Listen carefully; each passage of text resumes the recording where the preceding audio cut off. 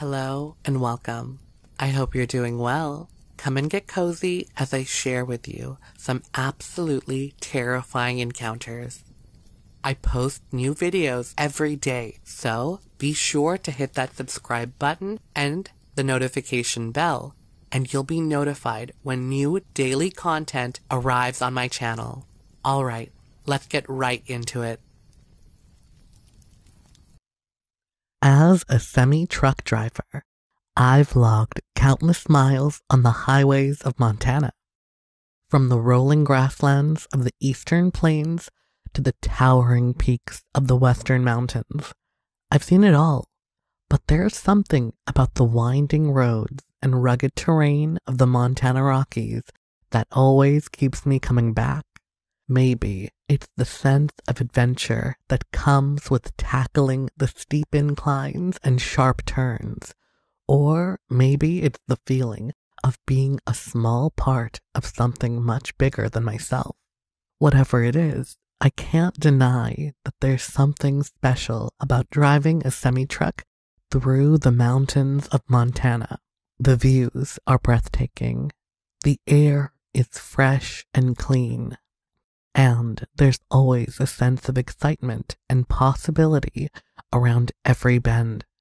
But it's not just the scenery that makes truck driving in Montana so special. It's also the sense of community and camaraderie among the truckers who share the roads. We're a tight-knit group, always looking out for each other, whether it's warning about road conditions ahead or lending a hand in case of a breakdown. And when we pull into a truck stop for a break, there's always a friendly face and a warm welcome. Even though we're all competing for the same loads and delivery times, there's a sense of mutual respect and understanding. We all know that we're in this together, and that makes for a pretty special experience. And of course, the challenge and sense of accomplishment of driving a semi-truck through the mountains of Montana is something that I will always cherish. I had been driving since early morning, and my semi-truck was already beginning to grow heavy from the long journey through Montana's majestic mountains. The sun was starting to set, and I knew it wouldn't be much longer until I reached my destination. Suddenly, a strong gust of wind slammed my semi-truck, almost knocking me off course. A clap of thunder echoed in the distance, and the sky began to darken. Within minutes, heavy rain started pouring down, reducing visibility to almost nothing. I had no choice but to pull over and wait out the storm.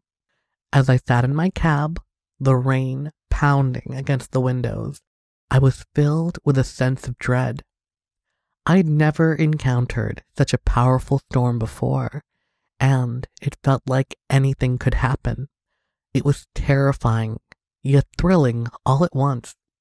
I felt a chill run down my spine as if the intensity of the storm increased. The winds howled and lightning flashed, illuminating the sky in an eerie light. I wondered if I had made a mistake by stopping here when I could have kept driving. But it was too late now. All I could do was wait for the storm to pass and hope that no damage would be done. Suddenly, my radio crackled to life with a voice warning of severe weather ahead. In moments like these, there's nothing else you can do but listen and trust your instincts. As the rain continued to pour down, I knew that all I could do was stay put until it let up enough for me to continue on my journey safely. Little did I know, my journey had only just begun. All of a sudden, something caught my eye in the woods off to the side of the road. At first, I thought it must have been some animal or maybe some debris that had blown out of someone's car window on their way down the mountain. But as I looked closer, what appeared in front of me stunned me into disbelief. Through the pouring rain, I tried to see what had caught my attention. It seemed to be a massive grizzly bear standing near the tree line where I had parked. It was so large that I thought that it had to be an optical illusion, yet it still sent a chill down my spine. Suddenly, the lightning flashed, lighting up the area, and what I saw sent panic through my body, and I was frozen in fear. After a moment, I got the nerve to move. I slowly turned on the high beams of the truck light to see if I could make out what was standing in front of my truck. As the bright lights hit the animal, I noticed that it had moved closer to my truck, and that's when I really got a good look at the massive beast. The creature stood at least 7 feet tall, with dark brown fur covering its entire body. Its eyes were deep black pools that seemed to look right through me, as I felt like time itself froze for those few moments as we stared at each other, like neither one of us could believe our own eyes. And then, just as suddenly as he'd appeared, he disappeared, back into the woods. As I stared in shock and confusion, I couldn't believe what I had just witnessed.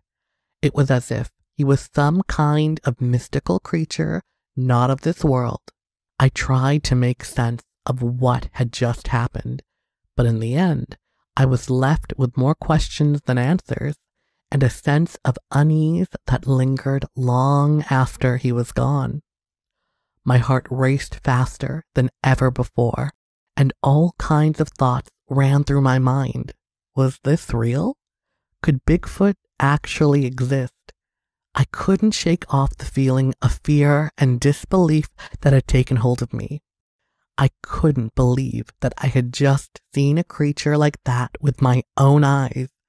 I thought about all the stories and legends I'd heard about Bigfoot and wondered if they could be true.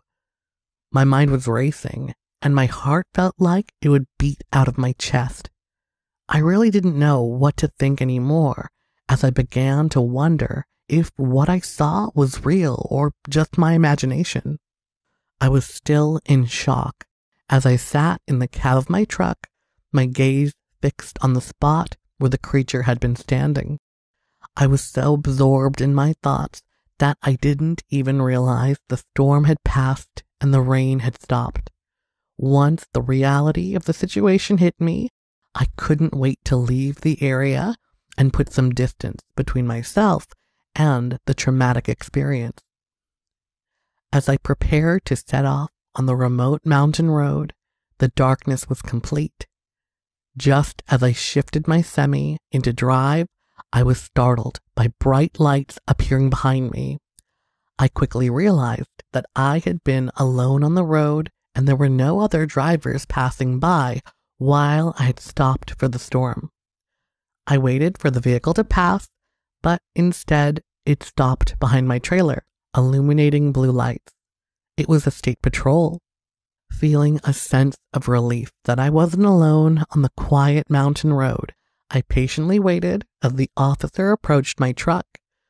I watched as he walked up to the driver's side and reached my door.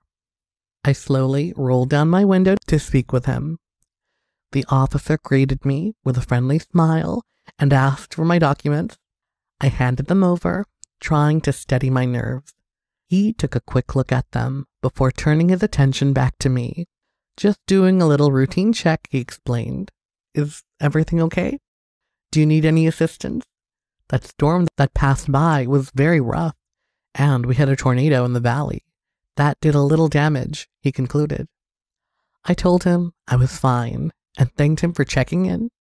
He nodded, handed me back my documents, and wished me a safe journey before returning to his vehicle and driving off into the night. As I watched his taillights disappear into the darkness, I couldn't help but feel grateful for the unexpected encounter. I drove off, feeling a mix of emotions. The encounter with the state patrol officer had provided a sense of security, but the memory of the creature I had seen earlier still lingered in my mind. I still felt a sense of unease, and the question of whether it was real or not I decided to focus on the road ahead and put the thoughts behind me. As I drove on, the darkness enveloped me and I felt isolated and vulnerable, but I reminded myself that I was in a large semi-truck and on a well-paved road, and that I was safe. I continued my journey, keeping an eye out for any other surprises that the night might bring. The following day, after completing my delivery, I decided to take a break from driving and pulled into a truck stop. I made my way to the restaurant and sat down in a booth. It was still early in the morning, and I was eager to get some breakfast. As I looked around, I noticed two other truckers sitting at a nearby table. I couldn't help but overhear their conversation, and what I heard sent shivers down my spine. One of the truckers was relaying to the other an encounter he had on a mountain ridge. He described to his companion how he had seen a massive Bigfoot that pounded on his chest and let out a terrifying scream. The location he described was on the same road I had been driving on the night before, and by the sound of it, he was parked just a few miles ahead of me during the storm. Hearing the trucker's account of his encounter with a Bigfoot on the same road I had been on left me feeling uneasy. I quickly finished my breakfast, paid the bill, and headed to my truck. As I pulled out onto the road, I made the decision that I did not want to take the same route over the mountain again. Instead, I decided to take a different route toward home. I called my wife and told her I was coming home early, and for the first time, I began to consider giving up my trucking job. The thought of encountering the creature again was too much for me to handle. I felt like it was time for a change.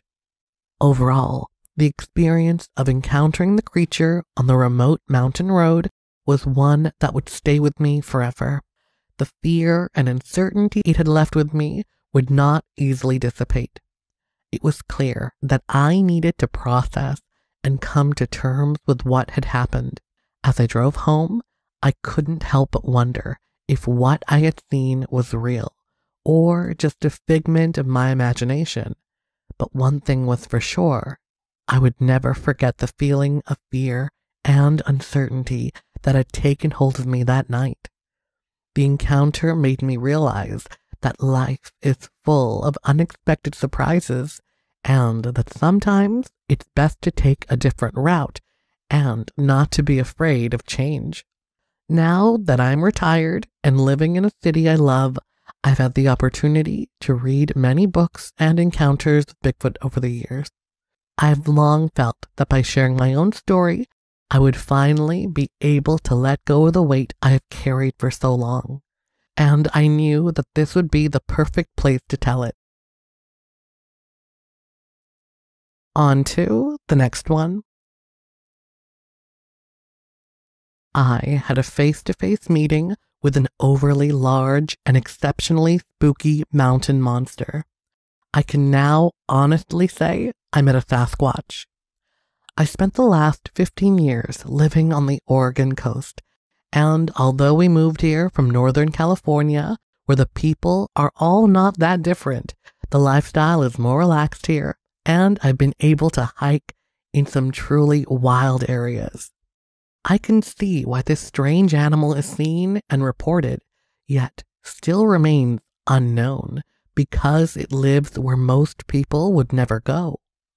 I would never have seen the one I did had it not happened that I sort of dropped in on it. Occasionally, I enjoy just going back in some fairly non-scenic place where I won't run into constant troop of other hikers, photographers, exercise fanatics, and kids. Having lived most of my life in and around population, sometimes it's nice to just be alone. To do that in the mountains of Oregon is difficult because it's just too beautiful. So sometimes I look for the seemingly unattractive areas in hopes I may find an unusual rock formation, gnarly tree branch, or just maybe find something that 4 million other people haven't seen. Well, This trip was even more than I could have bargained for. It was up on what's called Bald Knob in an area in the Rogue River Siskiyou National Forest. I'd taken my old car up a road that was more of a trail, but not inviting. I'm sure to most people, because this particular route was full of large-sized rocks. I was up fairly high, and I could see Humbug Mountain, but this area was just not anything that would draw visitors. So it was just what I was searching for. The road on the other side of this hill got worse, so I knew I'd have a private area to explore. I parked off the ruts and grabbed my pack, set off down into what looked like a really secluded canyon. The road soon ended, but there was a shallow gulch that led down to my left, and I found myself in a beautifully sheltered canyon that was virtually covered with pine trees. There seemed to be a well-traveled animal trail that kept steadily descending into this ever-deepening canyon, so I figured I couldn't get lost by staying on it, so I spent about 2 hours following it. I had to go quite slow, so I'm not sure how far down I was when I heard the sound of water splashing off to my right, and it seemed like it was almost directly below me. Leaving the trail, I slowly climbed, hand over a couple of huge boulders laying on the steep slope, and the sounds got louder, and now I could see part of a small waterfall coming from the cliff on my upper right. So I carefully went around the huge boulder. I had to hold on to its side with my fingers as my feet kept sliding on the steep gravel slope as I made my way slowly down until I was directly under the boulder. And then my hands could no longer find anything on which to hold, as the rock was too smooth. My feet kept slipping on the open stretch of gravel, and then I lost it. I landed on my butt and slid on my back down about 30 feet at a fast pace, and then I dropped right off an abrupt edge and landed hard enough to take the wind out of me. But fortunately, I only dropped about 3 feet to where I thudded down, and there I sat, waiting for the stars to clear. I had landed on a small ledge, and below my outstretched legs, the slope dropped down to a very steep, funnel-like chute through a really bad-looking channel that was lined with huge rock walls. It looked like if you fell down that slope, you'd just have to keep going all the way to the bottom of the mountain. Fortunately for me, although I had a lot of pain, I wasn't broken. Gathering my senses, I looked around me. There on my right was a small pool that a trickling stream had been splashing into, and then it flowed off the far corner of the 5-foot pond and disappeared from view off the backside. It was here that I saw the subject of my letter to you. I bet you thought I'd never get to it. It's just that this was the most exciting event that's ever happened in my life, so forgive me.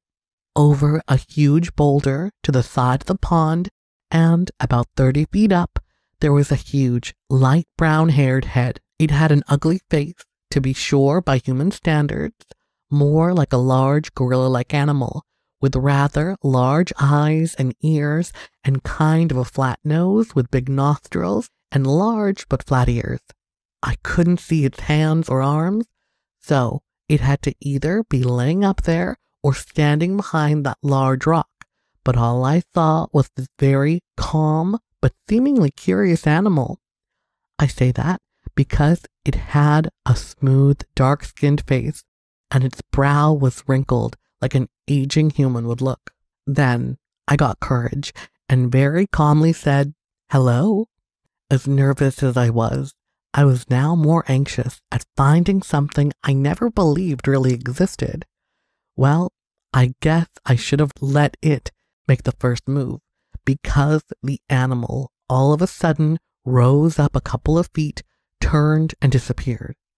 All I saw was a lot of long hair, but the rest of its body was behind the rock. Then I heard a couple of thumps, like it must have jumped and ran downward, and then nothing. I was not in good enough shape to try to climb up to where it had been, even if I had gathered enough courage. But I had scrapes and bloody spots all over me, and I was just very lucky to have not broken anything, except maybe my butt. I've never had so many abrasions and bruises at any one time before in my life, and I carefully and painfully made my way back to my vehicle. I think I must have taken 3 times as long to get home, and took over a month for the wounds to fairly well heal.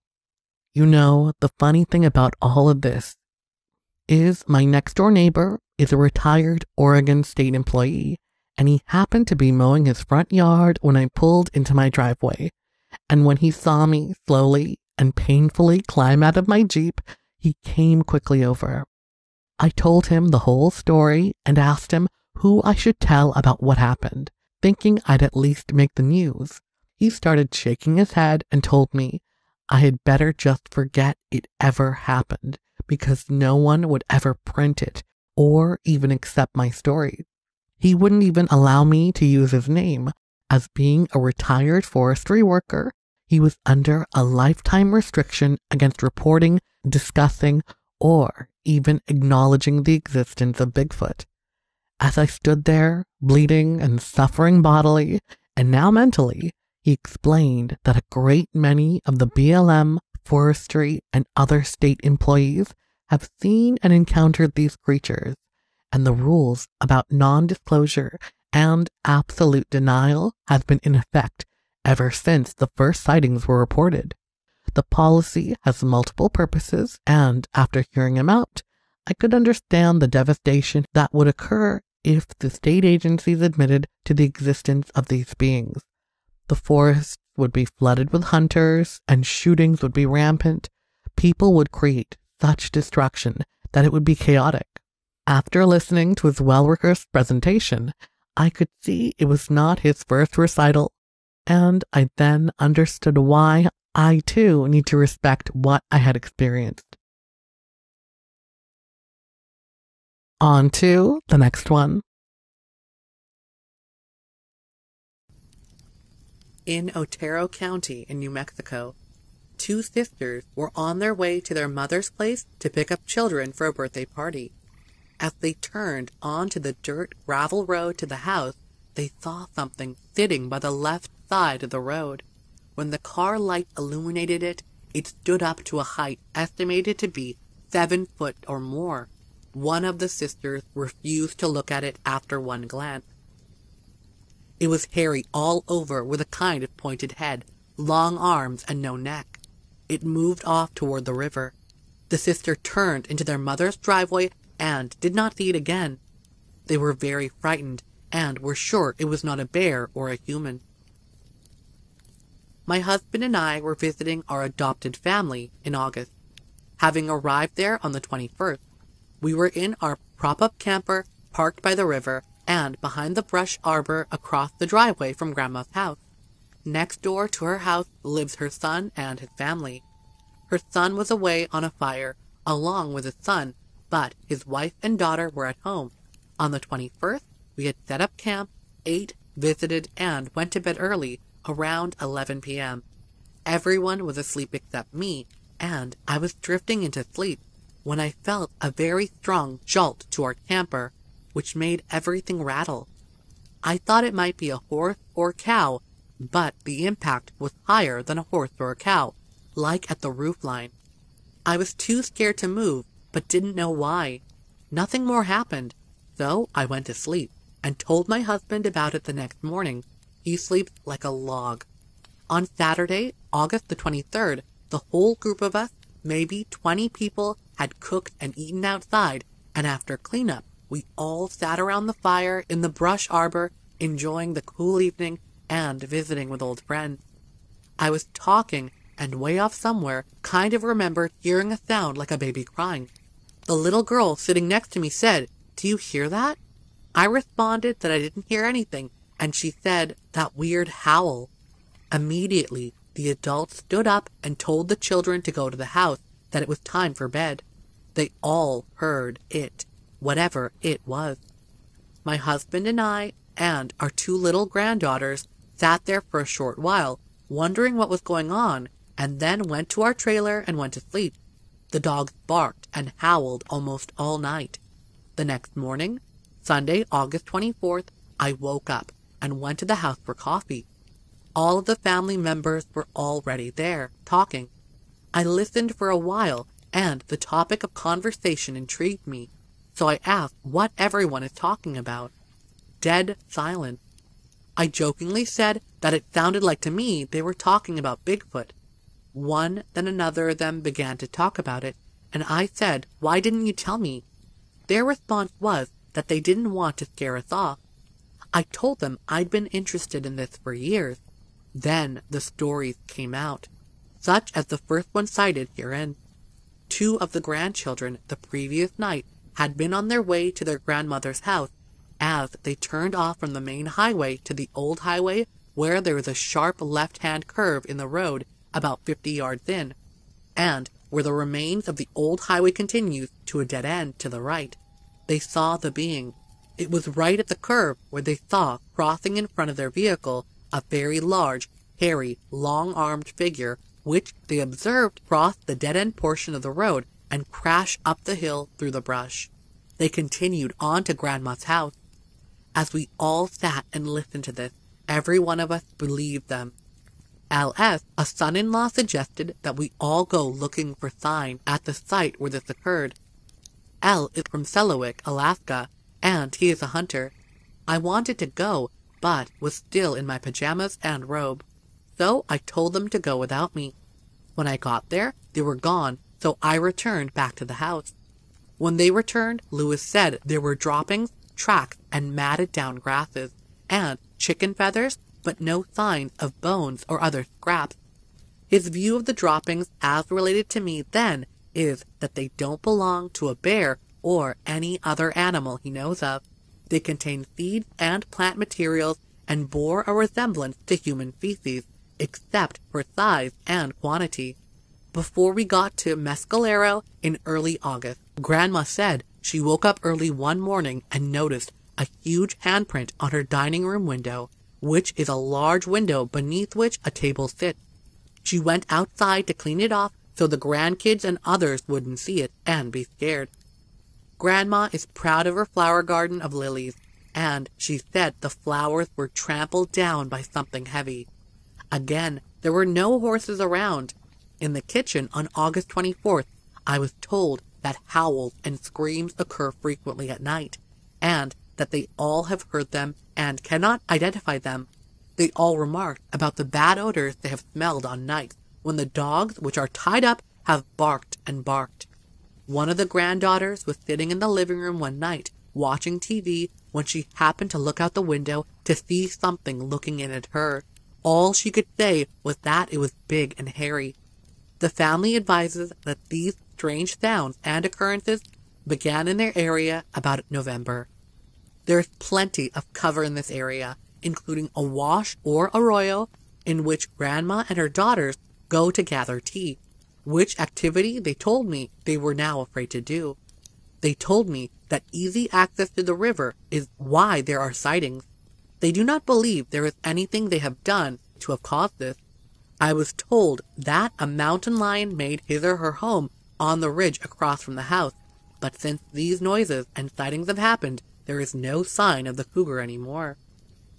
I spoke with Grandma a week or so ago, and she told me that the sounds are heard almost every night at about 2 or 3 a.m. Her daughter works with a man who is tracking owls at night for the EPA. While doing an owl study, evidently, he has seen and heard things on the ridge. There have also been reports of trash cans and dumpsters being rummaged through and people emptying their trash, catching something in their headlights at these locations. Witnesses were all family members. In this area, there are lots of local stories, one of which is a sort of legend involving a Hispanic woman who lives or lived near Captain, was supposedly kidnapped by a Bigfoot some years ago, and finally came home with lots of broken bones and pregnant. The child grew up looking funny, so I was told, and always looking for a fight. The family told me about an Apache man who was at a feast somewhere out on the reservation. He left the clearing where the ceremony was taking place and went to the woods to urinate. As he did so, something allegedly picked him up and flung him about. I'm told that this man is big, about 6'2" tall, but he was tossed around easily and scared to death. One of the daughters said she had just read an article about some very large tracks being found around Alkali Lake between the town of Alamogordo and Las Cruces, New Mexico, on Highway 70. For some years, I have gone with my family to Mescalero to help cook for the 4th of July feast, which involved the coming out of the girls of the family. We have always camped at the family's place, however. I have been told that the sounds keep people who are camped out there at the feast grounds up almost all night. These sounds come up from the little canyon between the feast grounds and the rodeo grounds on the hill, almost right in Mescalero. The family has also told me of other incidents way back when Grandma was young. All of these incidents occurred at dark and late at night. The weather was typical late summer, hot in the day, cool and clear at night. Lighting in all cases was by vehicle headlights. This is rural area, so night lighting is usually from a yard light. These incidents occurred within the boundaries of the homeland of the Mescalero Apaches in New Mexico. On to the next one. I lived in Albuquerque, New Mexico. In the summer, during the September elk hunt, I had an experience while stalking for elk with a hunting buddy of mine. I had the feeling something was near, but could not tell what. I stopped and waited for a while, but nothing. When we started to walk again, we heard a very loud, low growl, and I mean loud and low growl nearby. I have been hunting for a long time now, and have been in the wilderness since I was a boy, and have never heard anything like this. It scared my partner very much, and since I was the only one armed with a firearm, he did not leave my side for the rest of the day. I had an idea of what it was, but kept it to myself, and did not want to scare my friend more. I told him it was just a bull in heat, and there was cattle all through the area. He kind of believed me. When we got back to camp, we kept the encounter to ourselves. A few other things happened that week. The next day, we found a bear hunting dog in camp. He was very scared of something, and very hungry. We tried to get a hold of him to check his collar, but he would have nothing of it. He would stay close to camp, but not close enough to get him. We finally had to leave him there. One of the witnesses was my hunting buddy, and the day before, 6 others hunting and sitting around the campfire. A hunting dog was found and some strange-looking elk rubs. It was early morning at 8:30 a.m., bright and sunny. High desert mountain, oak brush, pinyon, and ponderosa pine trees. Also, the next day, I kept my eyes and ears open. Some of the elk rubs did not look right. Not till a couple of years later did I connect what I was seeing. Some of them were tree twists, not scrapes like an elk would do. Reading some books I have read say that Sasquatch marked their territory this way. Years later, I was deer hunting, this time with most of the same people, not in the same area. While sitting around the fire, I just happened to say something about Bigfoot. Some people laughed, but some did not. I took a chance and told them about the previous hunting trip. That night, I found out the night before I got there, the hunting party heard some loud screams and moans from the hill nearby. It scared them enough that they all armed themselves. Some of them to this day still do not believe, but I have played a recording of the Sasquatch sounds for some of them, and they say that was what it was. I know that New Mexico would not seem to be Bigfoot country. Most people think of it as a desert, but it is not. We have one of the largest elk populations in the country, and lately we are having more sightings. Where I heard the growl is not far from the Colorado border, and 2 other sightings in southern New Mexico near Ruidoso, which has a large elk herd. I know what I heard, and it was not anything I have heard before. Not a bear or a big cat or a bull. It almost sounded human and very powerful. It thrilled me and scared me, but I know it is real and out there. To think otherwise would not be sensible. On to the next one. Here's a little background about the events that led up to my encounter.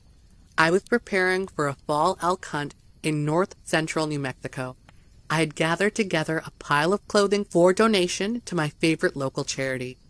On the Wednesday before I was to leave on my hunting trip, I had taken this pile of clothing into my garage and was going to place them on a shelf to be delivered to the charity as soon as I returned from my hunting trip. I had just started to lean over my ATV when I wrenched my back. I was in the worst pain I had ever experienced. I crawled back into the house and climbed into bed. After about a day and a half's bed rest, I was eager to go hunting, though my back was still in great pain. I somehow managed the 3-hour trip to our regular hunting area. After arriving at the campsite, my brother, my cousin, and myself downloaded the 3 ATVs that we would be using on our hunt. This turned out to be a huge mistake on my part, as I aggravated my already sore back. We sacked out for the night. In the morning, we got up at about 5 a.m. We rode into the area that we would be hunting and separated. My brothers and I were going to stay on a traditional productive fence line. Since my back was hurting from the ride up, my brother suggested that I take a stand and rest my back. I accepted his advice and took a stand near a clearing with a few good lanes. The weather, although clear and sunny, provided quite a chill. It wasn't long before the cold weather caused my back to tighten up. I was in excruciating pain. My first thought was to get into the nearest clearing where I could get the sun to shine on me and perhaps relieve the shivers. It was at this time that I had decided that relief was little more important than the prospect of bagging an elk. I literally crawled about 50 yards to the nearest clearing and leaned myself against a tree stump that stood no more than 20 inches above the ground. As I had hoped, the sun provided enough heat to stop the shivers. I was pretty much immobile, but the shivers were gone. As you can imagine, I was so focused on the pain on my back that I did not pay too much attention to my surroundings. It was about 9 a.m. at this point. As I was laying there, I kept hearing what I thought was a group of squirrels running up and down the forest pines that was nearest to me. I tried to lay as still as possible, but due to the pain in my back, my motions were jerky to say the least. I had my back to the sounds that I thought were being created by scampering squirrels, but as my jerky motions forced me to work my way in the direction of the sound, I caught a glimpse of a softball-sized rock bouncing off the trees. At first, I was a bit stunned at this.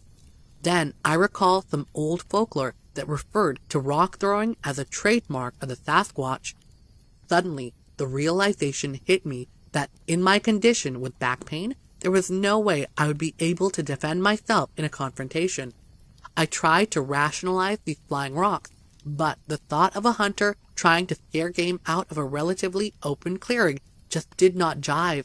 Besides, there was no way that even a pretty physically fit man could heave rocks of that size with a force that I would describe as dangerous, if the rock was to have hit a person. For more than a couple of minutes, I would have to say that the rocks were being thrown at intervals of less than a minute. At this time, I was really starting to worry and was scared. Besides the sound of the rocks bouncing off the trees and hitting the ground, there was absolutely no noise. Well, the beating of my heart was pretty loud in my chest. I decided that something was really not right. I called my brother on our two-way radios. He was about 500 or 600 yards away.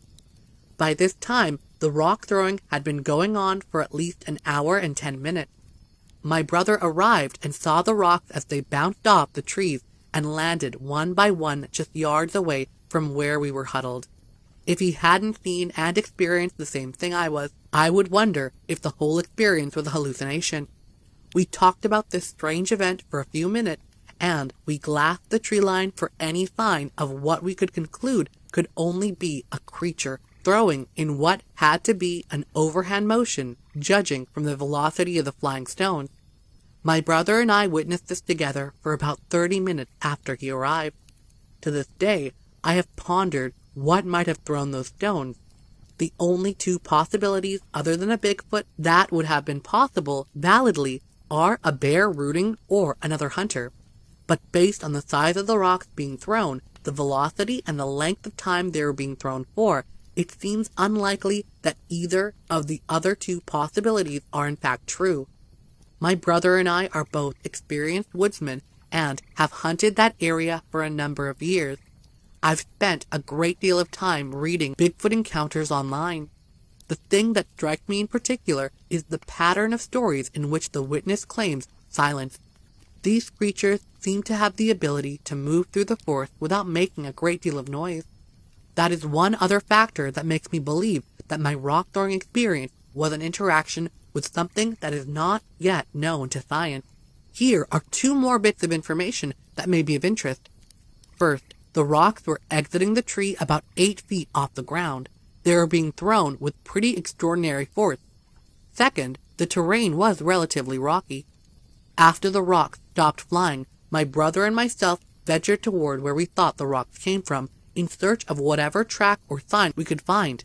But due to the rocky nature of the terrain, we were unable to find a trace. There was an eerie silence.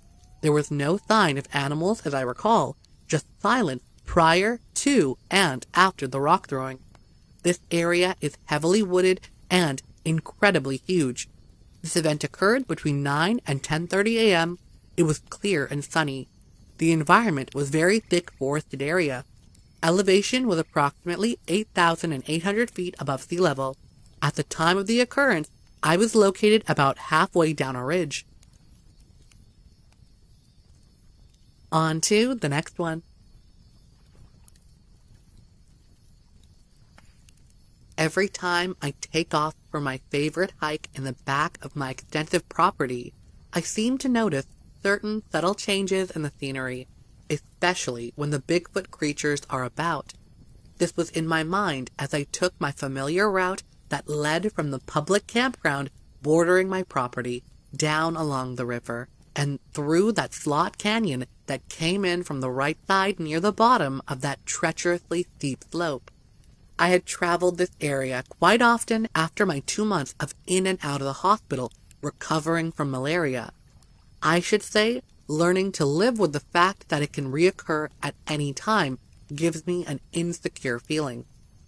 I contracted malaria on my last and final trip to South America, on a mission for my church and the completion of my service of 2 years of humanitarian efforts that had been quite successful. So, I took great pleasure at having been of help. After my final devotion to service for the Lord, I now was looking forward to total relaxation. My sister had watched over my home and property during my absence over these last years, and I was more than grateful for her diligence in having the gardeners maintain my land, and even making sure my old Jeep had a full tank of fuel and a charge in the battery. I was now ready to embark on a goal I had set when I purchased this place from my father's brother a few years back, after he had lived there for 30 years. Uncle Freddie had been injured at the mill where he worked for most of his adult life, and took an early retirement on the generous insurance settlement. And since he had never married, he decided to spend his final years in a local retirement home where he had several friends who kept urging him to join them. My father had suggested that I purchase the property when I was myself retiring, and Uncle Freddie was more than generous in his price, saying he was glad to keep the place in the family, so he could still visit me on occasion, to which I gladly concurred. My own wife had taken ill on our last mission for the church, and she had unfortunately passed away, while I was still hallucinating in my malarial stupor. It had been a terrible last 2 years, so now all I wanted was to be alone with my memories and my 2 newly acquired dogs, Mutt and Jeff, who I had named after an ancient comic book that I had found when cleaning out the attic when I moved in. These names seemed to fit my furry companion. My ranch, as I chose to call it, is not too remote, but the country road ends just past my property with a wide turnaround, so most everyone knows that there is little sense to further drive it unless to see me, and that seldom happens. Even the traveling salesman quickly learned the meaning of no. The home just before mine belongs to an elderly couple whom I will occasionally wave to on my trips to and fro, but we still have never met, and that seems to work for us. The snowplow and the mailman are about the only visitors, which suits me fine. I think I had lived here about a year when I saw my first Bigfoot. I knew instantly what it was, because my father had told me way back to ask Uncle Freddy about his freeloading sharecroppers. Uncle Freddy had seemed rather standoffish about my request, and it took him a few minutes before he replied.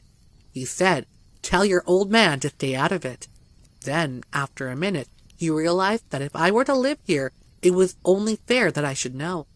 His demeanor suddenly changed then, and he began by telling me that there were just a few of these animals living in the forest behind my property, and then Freddy couldn't hold back any longer, and he filled me in on what his secret was. Had I not grown up hearing stories about these Bigfoot animals, I would have thought he was crazy, and even though the stories were rampant in this area, I had never personally seen one. Uncle Freddy explained that I was likely to never even see one, as the small family of them lived far back in the canyon that began at the far edge of my property, and to even get there was a chore. Uncle Freddy went on to tell me that years before, when the federal government closed off the entire area adjacent to my back property line, they had totally bulldozed the entrance to that section of the canyon, as there had been too many emergency calls to rescue the four-wheelers who bit off more than they could chew. The park's budget being cut, he told Freddy they had fewer resources for rescuing idiots. Although, having never seen one of these Sasquatches, I also had never seen the boogeyman either. But when I was a kid, I believed he was real, and that had never been disproven either. While Freddy was explaining all of this to me, I thought back to those days in my youth, to the old men sitting around that big wood stove at Dawson's General Store who told stories of Bigfoot. So why would I even dare to doubt the word of my own father's brother? Freddy hadn't made a big deal out of it, so I gave him my word that I would keep planting the potatoes and that I would care for the apples and peaches that he said he'd raise strictly for his friends. Since he told me flat out that this was the only condition of sale, I readily agreed. He had one more add-on to my commitment, and that was that I would do my utmost to protect these Sasquatch because they were just another of God's creatures that needed our protection to survive. Although still somewhat skeptical, I agreed. Anyway, after all of my travels, I was home to stay, and I could finally see the property that I had never even been more than a few hundred feet out in. As I mentioned before, I was indebted to my sister for periodically hiring yard maintenance people and her occasional visit to check on everything in all of my frequent duties, and I now could finally relax. Sis had been curious about why I wanted the fruit trees maintained and who it was that kept constantly harvesting it, but when I just said friends, she gave me a knowing grin, and the gleam in her eyes told me that she knew about them. I reasoned she may have been only testing me. So now, with a couple of good-sized water carriers and some snacks of sorts for myself, Mud, and Jeff, I buckled my revolver and shell belt, and we were out the back door to our own private corner of the national park, where even the rangers have likely never set foot upon. In all the short trips I have made in this area, only one time did I ever see another human, and that was a lone hiker on a ridge far away. This very remote corner is 24 miles from the secondary entrance to the park, with only one small toilet, so most all visitors use the main entrance. That is yet another 20 miles in the opposite direction. With budgets being constantly cut, it is in the rangers' best interest to concentrate visitors closer to where they can control and monitor the flow. Another factor to discourage visitors to my end is that overnight camping is prohibited in the entire region. Uncle Freddy had told me that the Bigfoot family moved in shortly after the government had restricted this area from further services, and they were not in great numbers, but after living here a while and knowing they were safe, he began seeing more signs of them. And they no longer were walking so as to intentionally avoid leaving a trail. With tourists swarming all over the forest searching for them, who would even guess that a family of these creatures would be living so near a home and being nourished by their own private produce orchard and potato patch? The dogs and I were soon enveloped in the massive forest area that stretched for so many miles in this remote corner that I had never before been so far in, and there was nothing familiar after we had traveled for several miles. The area was rapidly descending into the ever-widening canyon, and as I glanced around at short intervals so as to not lose my footing on the rocky areas where the ground was covered by various sizes of rocks laid bare by the spring runoff. Seemingly out of the cliff itself, a rivulet of clear water suddenly began running alongside the trail, which caused us to more carefully watch where we stepped. This stream grew wider until we finally arrived in a beautiful canyon, stretching to our left and right, and our stream had made a gradual curve to the right and was joined by another stream coming in from our left. The water was now about 2 feet wide, and the crystal clear runoff was now about a foot or two deep. The canyon's walls were now gradually narrowing, and the descent had steepened to where we had to constantly be aware of every step in the constantly narrowing wall. There was little vegetation, and what there was seemed to be made up of primarily sagebrush and various sorts of gnarly bushes that were literally covered with thorns that threatened to rip flesh and clothing to shreds, and the dogs knew to steer clear, and that kept me safe as well. I had expected to see grasses growing alongside the stream, but judging from its obvious snake-like course, the water seemed to wander through ever-changing routes, which I related to the frequent thunderstorms that often visited this area. As the canyons began to level off, I could no longer see where we had made our descent, and everything behind us looked to be a constant repetition of the scenery up ahead.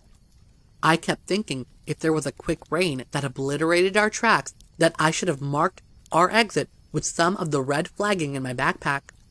That thought gave me cause to tie a long flag on a nearby sage, and I also made a mental note of how long it had taken us to reach this spot, as I had checked my watch as we reached the bottom of the canyon.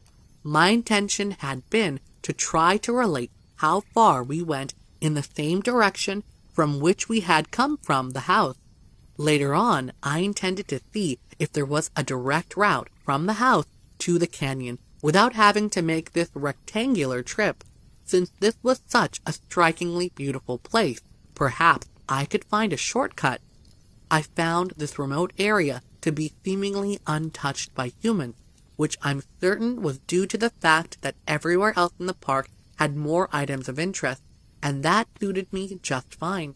I stopped finally to grab a snack and give my kids a couple of treats, and since they seemed to prefer drinking repeatedly from the cold, clear stream, I didn't worry about rationing my water.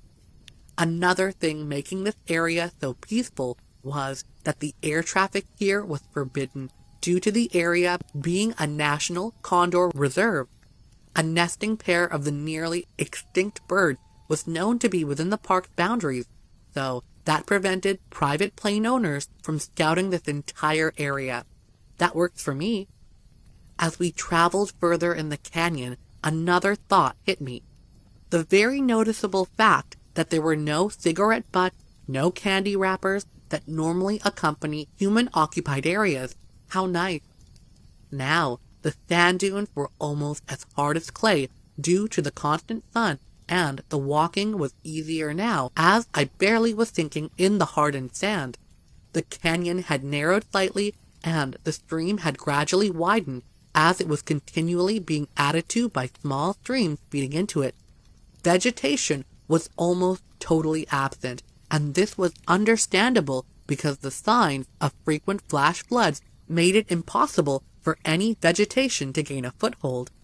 The stream was deeper now and ever widening as it headed rapidly to emerge into the rich agricultural area 50 miles away. Here I was, able to step across the water that further downstream would become a raging torrent. I was thinking about how wonderful it was to be totally away from human presence, when my daydreams were shattered by the monstrous footprint directly before where I was about to step. There was a distinct print that had to have been made by a SASQUATCH. I had been aware of certain depressions in the sand, but I supposed them to have been made by a large elk. But since the drifting sands had all but filled them in, I thought little about it. Now, however, it was different. This print had the very definite impression of toes. Thoughts raced through my mind, wondering if this giant was close by, and if it would know that I was the one who constantly supplied it and its family with food, or if it would rip my head off instead. The depressions near the stream were more prominent in the damp sand, and, placing my foot in one of the prints, I could still see the large tracks all around, the sole of my size 11 boot. That was sufficient to totally grab my attention, and Mutt and Jeff were snorting around the tracks as if the scent had lingered, and the hair on their backs was standing straight up. That, plus the fact that the water was faintly building in the print, told me it was very fresh. They both began growling, and their lips started to curl slightly, but this is where I was glad I had them professionally obedience trained, as they stayed right beside me. My hand automatically felt back to touch the security of the revolver on my belt, but from the size of those prints, I certainly didn't feel all that secure. Then my mind pictured what I would feel if my holster had been empty. My retreat would have been instantaneous. I had long thought of what would happen if I really met a SASQUATCH, but in my heart, I never really expected I would. I don't know that I would never shoot one, but beyond that, I never thought any further, as it had been hard for me to even accept their existence, let alone what I would do if I ever met one. The way ahead was rapidly narrowing as the gorge curved slightly to our left, and now it seemed to be descending at a much steeper grade. The cliffs on each side were much closer together now, but I could see in the distance that after passing through this narrow place, the canyon opened again to its prior width, and that helped me relax a bit. Now, as I stepped cautiously forward, my mind assaulted my senses with a vivid picture of this giant monster ripping my head clean off and throwing it at my dogs. That mental picture gave me no desire to hurry in order that I may catch up to it, and I was perfectly content to set an even more leisurely pace. Mutt and Jeff were walking a bit faster, as I was sure they had no reservations about catching up, as they showed no fear, only the hair standing in ridges on their backs, and the excitedly wagging of their tails and rapid turning to give me their anxious looks like, "Hurry up, Dad!" As I stumbled through the damp sand, I lost any concern about a face-to-face confrontation with this beast, as my only worry was to protect my overzealous dogs when they disappeared over a large dune, and I desperately lunged forward in my exhausted state, wishing belatedly that I had leashed them back up because they paid no heed to my voice calls. As I topped the dune, I sank to my knees at the top, too exhausted to go any further.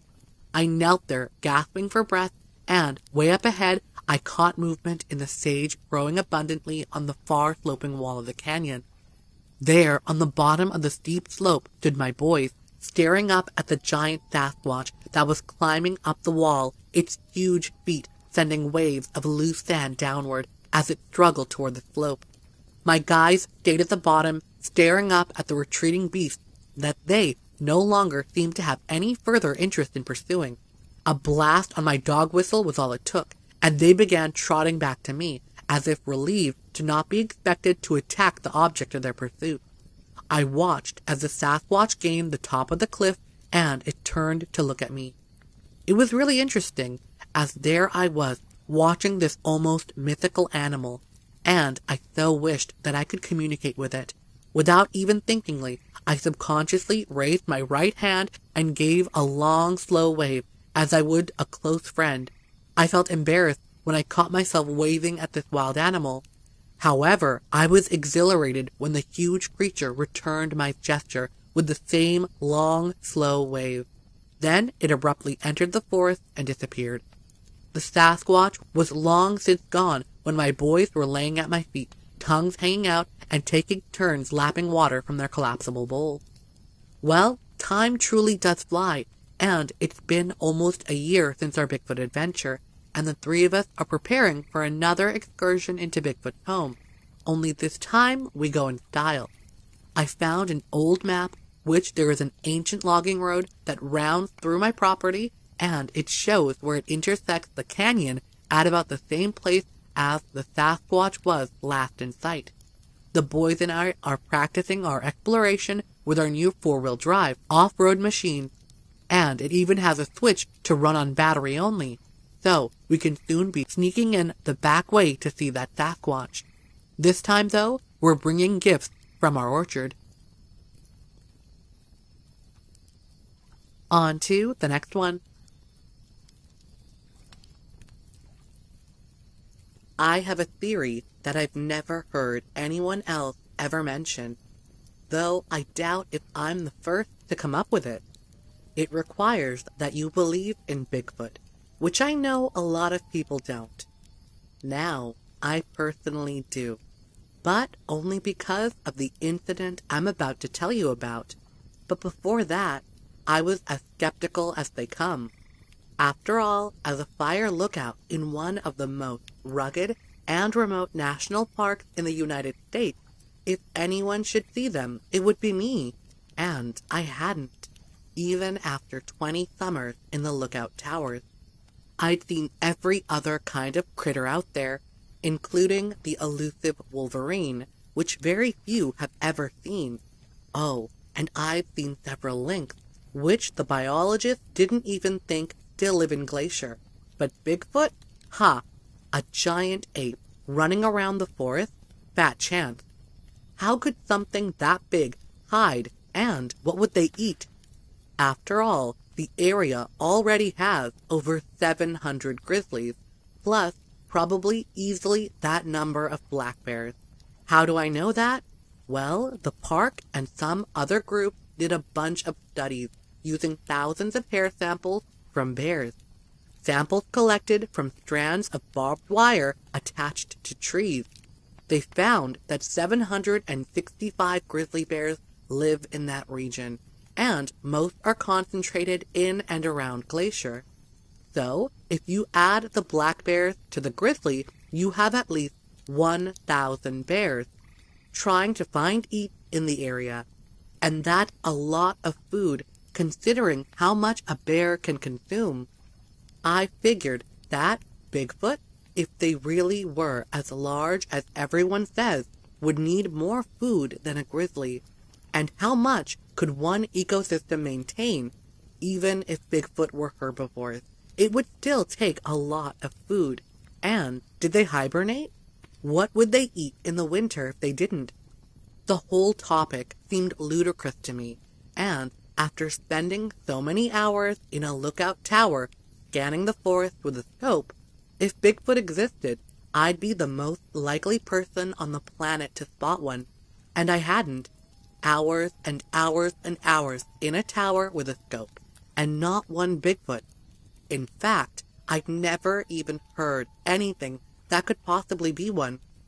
Not one howl or wood knock or that famous siren call they supposedly make. And I was friends with all the other lookouts, and none of them had ever seen one either. So, back to my theory. But first, let me ask you this. If you were someone who was trying to hide in the forest, could you do it? I bet very few people could, but I know there are some who can. You'd need to be stealthy, especially if your life depended on it. It's probably something you'd get good at, if you had to. I remember reading about some guy in the woods back east somewhere who lived for some 20 years in the forest near a town and stole campers' food and even their supplies, but nobody knew he was there. That's a long time to go undetected, and there are other stories like that of people living not that far out, and yet nobody knows they're there. So my point is that, yes, people can effectively hide in the woods. We're not as big as Bigfoot, but we're not exactly small either. And someone could even evade a lookout scope if they knew where to go and where not to go. So I at first thought I'd see a Bigfoot if they existed from my vantage point high on the ridge. But I then started thinking that maybe they were good at hiding. If they knew where the humans hung out, they could avoid such places and never be seen. One thing that sets humans apart from other animals is our ability to adapt to different situations. That's why we're the ultimate invasive species. We can go anywhere and survive, and we've basically invaded the entire planet. If you think about it, it's kind of amazing, as we're really gimpy physically. No big teeth or claws, but we're smart, and know how to make tools. I was beginning to think maybe Bigfoot was smart, but could they make tools? Not a chance. So I spent a lot of hours in my lookout thinking about this. As you might guess, I had a good friend who claimed he'd seen a Bigfoot over by Swan Lake not far from Glacier, and his story seemed authentic, though I was skeptic. He wasn't a lookout, but he was an honest guy, not one to make up stuff, so it really got me thinking. And so, these things ran through my mind. When you're in a lookout tower, there's lots of time to think. So, my theory goes like this. Everyone says Bigfoot is an ape. Maybe even something descended from Gigantopithecus, that giant ape they found a jawbone and some teeth from. Everything I've read, everyone I've talked to just assumes Bigfoot's an ape, related to humans, but in a distant way. If you look at the biology, humans and apes are related, but it goes way back. But what if Bigfoot is actually closer to our family tree? Maybe something like Neanderthal, something not so different. What if they have brains that compare to ours and can think like ours? We're finding more and more evidence that Neanderthals were really smart. Maybe Bigfoot is like some of the hominoid species we studied in school, like Homo erectus, not so far removed from us. If they can think like a human, like we do, they could thereby figure out how to elude us. Okay, back to my fire tower experience. The reason I now believe Bigfoot exists, and is very close to being human. But first, some history about where I was. Glacier's a big park, and it's seen its share of fires. It was established in 1910, and in the park's first decade, an average of 30,000 acres of forest burned each year. Because of this, it became the first national park to establish firefighting procedures, and part of this included fire lookout towers. The park built 17 such towers in the 1930s, mostly all two-story wooden structures, with a windowless dirt floor storage area, topped by a small room in which the fire lookouts worked and lived. Of that 17, only 4 are still manned: Huckleberry Mountain, Numa Ridge, Scalp Lock Mountain, and Swift Current Mountain. My job was managing the Numa Ridge lookout over on the northwest side of the park near Bowman Lake. The side of the park I was on is on the drainage for the North Fork of the Flathead River, and it's probably the least visited part of the park because it's hard to get into. You need a good high-clearance vehicle, and the road is bumpy and narrow and long. And of course, we're only maybe 20 or 30 miles from the Canadian border, which is even less inhabited and has lots more rugged country. Biologists say this region is probably the most significant in the entire country for predator habitat, which means it's fairly untouched. And when you're manning a lookout tower up there, it feels like you're the only human on the planet. Now, as you can probably imagine, lookout duty can get really boring. You spend the day scanning the countryside looking for smoke, sometimes just casually looking, and sometimes through a scope. But other than that, you have no real duties. The most exciting thing that ever happens is when a big storm comes through and you're in the thick of it, lightning popping all around while you wonder if the tower's going to get hit, which is quite an experience when it does, even with a lightning rod on the roof. Then the storm moves on through and you're left trying to spot any fires that may have been started by lightning. Sometimes they smolder for days, so you have to stay on it long after the storm is gone, constantly watching and being alert. But most of your time is spent keeping an eye out, nothing happening, bored, with only so many books you can read, only so many games of solitaire before you feel like you're going stir crazy, even though you're out in the most beautiful place on earth and wouldn't want to be anywhere else. 10 days of this, then you get a break and can go out and get resupplied, take a shower, eat a real meal at some cafe, do your laundry, talk to some real human beings as opposed to those in your head, then go right back out. Of course, it being glacier, occasionally some intrepid hiker will show up at the tower wanting to ask a gazillion questions and take photos, usually of themselves with you, on the tower stairs, which you gladly agree to do for the chance to talk to someone. And this is pretty much what started everything. A Yahoo named Mark, who came to see if he could raise hell, which he did. I'm kind of joking about the raising hell thing, because I don't think he had any idea what came from his visit, though I'm pretty sure that's what started it all. So, it's a nice, sunny day, no storms to be seen, and here comes this young guy, maybe in his late 20s, and very fit, which you have to be to hike the 5.6-mile-long trail, which gains almost 3,000 feet in elevation. It's a stiff hike, and even though I did it every couple of weeks, it would still get to me. Though going out was relatively easy, being all downhill. So, I'm in the tower, studying a distant meadow that looks kind of smoky, trying to figure out if it's just mist or actual smoke, when I hear this guy shouting from below. The tower has a small deck which connects to the stairs, so I go out to see what's going on. Well, this guy's down there, yelling, wanting to come up to the tower, saying something about trying to spot his buddy. Now, all the towers have a metal chain you can pull across the staircase leading up to the lookout area, along with a private sign. We put these up when we need privacy for various reasons. I had my sign up as I wasn't in the mood for visitors, but this guy just took it down and came on up.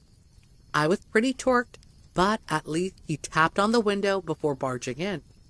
He was such a happy-go-lucky guy and so enthusiastic, I didn't even get a chance to say anything before he's offering me a beer. Not many hikers carry beer, and it was a rare treat for me, so I obliged and let him come in. He asked all kinds of questions, fascinated, then said his name was Mark, and he wanted to sign up to be a lookout. I seriously had never seen anyone so enthusiastic about being a lookout, though lots of people ask about it. And I'll jump ahead and say he was serious, as I ran into him the following season down in Apgar, and he told me he was manning the Huckleberry Tower. I didn't have the heart to tell him what happened after he left. The views at Numa Ridge are stupendous, and Mark wanted to know the names of everything. So I pointed out Rainbow Peak, Square Peak, Mount Carter, Bowman Lake, Akokala Lake, and Longbow Lake, along with some other peaks and such. I really took a liking to this guy, and since he wanted to see if he could spot his friend fishing down by Bowman Lake, I showed him how to use the scope. Bowman Lake's too far away to actually see anyone fishing, so that was a disappointment, I guess, until He said he could see two guys over in a small meadow on a distant hill.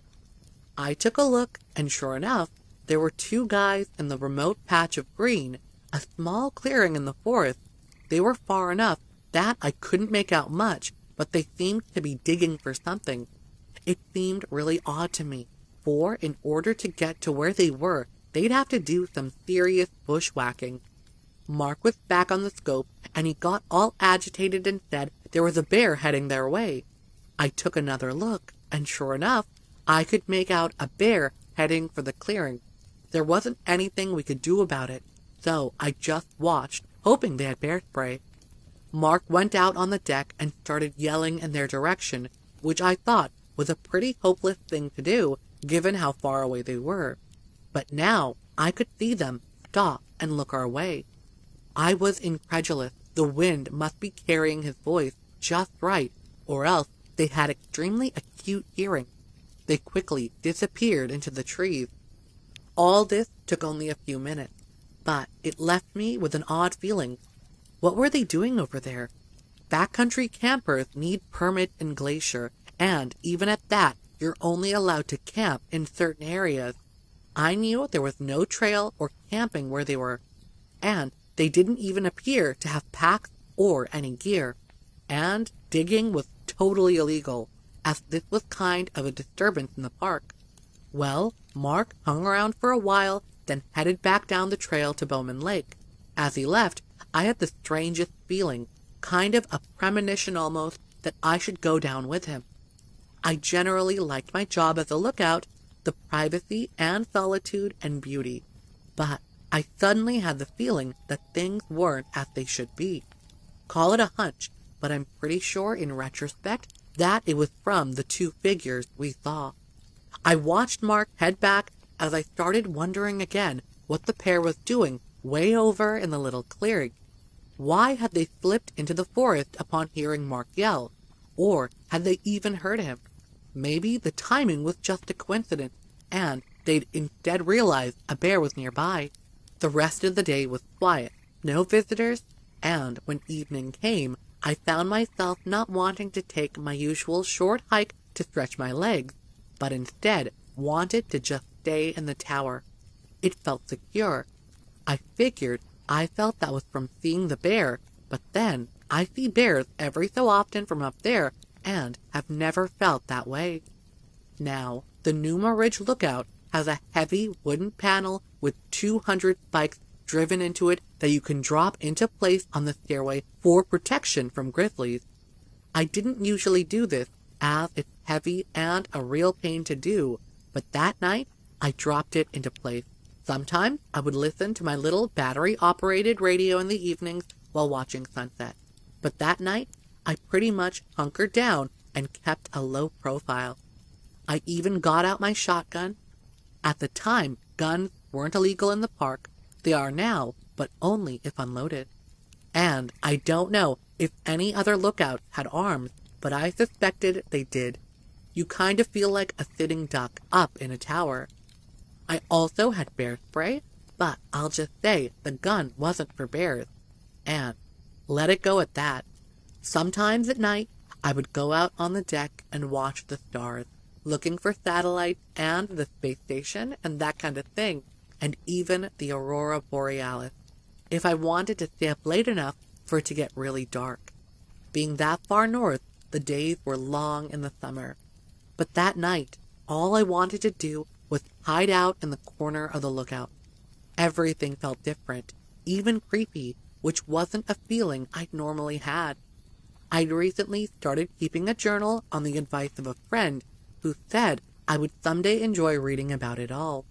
Even though I told her there was nothing to write about, I started jotting down a few feelings and observations here and there, and reading it later, that night's entry read, "No idea why, but I suddenly feel like things have changed, and not for the better.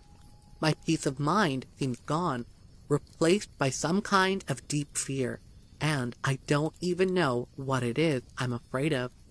All I can think of is getting out. If things aren't better by morning, I'm heading down. Maybe I just need a break." Well, I dozed off thinking of being back home on my parents' farm in eastern Montana, out in the prairie. The house surrounded by tall trees, grasslands as far as the eye can see. I recalled all the times I'd watched big storms far away, fascinated by the huge anvil-shaped clouds rising over the distant horizon, with their huge bolts of lightning, so far away you couldn't hear the thunder. Except this time, I could. I woke with a start, realizing I'd been dreaming, but I soon knew it wasn't a dream. I could hear bolts of lightning hitting the ground nearby. Oh boy, there's nothing like being in a tower during a lightning storm, but I'd been totally unaware anything was coming in. I have a weather radio, and there hadn't been anything forecast. As I lay there on my cot in my sleeping bag, I realized there wasn't any light with the strikes. I wasn't hearing thunder, but rather it sounded like something was whacking on the tower itself. I immediately thought of the bear we'd seen earlier, but I'd never heard of a bear whacking on a building like that, though there was nothing that would keep them from doing so, I'd seen them whacking on old logs to dislodge grubs lots of times.